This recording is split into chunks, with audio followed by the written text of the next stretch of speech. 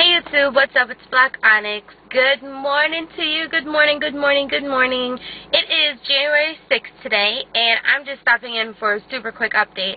Well, today is the first day of school back for me. Yeah, I'm only taking 4 classes this semester because I used to take 5, and I'm like, okay, I need to take 4 so I can be a little bit more focused because this semester is going to be super hectic. But anyway, that's besides the point. I just wanted to come in and let you guys know, I know yesterday in the video that I did, I sounded so defeated and so tired and so overwhelmed, and I just want to let y'all know I'm having a better day today. I only got through 10 minutes of my Biggest Loser workout yesterday, and I felt so disappointed in myself, and today I feel much more fantabulous.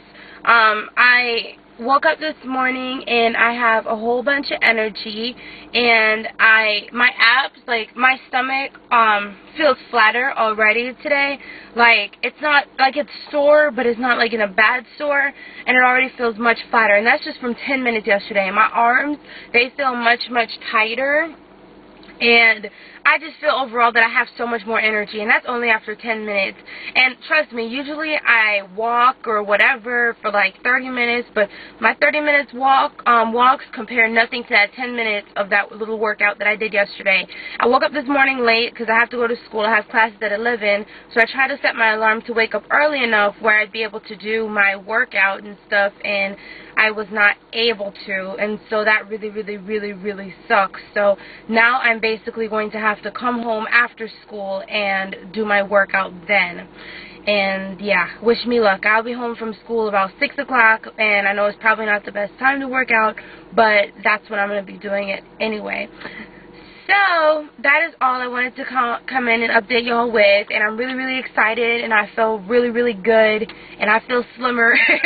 I know it's probably like not possible in the amount of days that we've been on this, 6 days, but I already feel slimmer. But anyway, keep an eye out. In the next 2 days I'll be coming with my weigh-in and my updates. So alright, laters YouTube, have a blessed fantabulous Tuesday, and let's get this going. Ladies, don't give up. I know a whole bunch of ladies came on here and said they're going to be joining me on this challenge, and then some of y'all I haven't heard back from, or some of y'all I know probably have already given up or said, oh my gosh, I ate a burger, I cheated, I can't do this.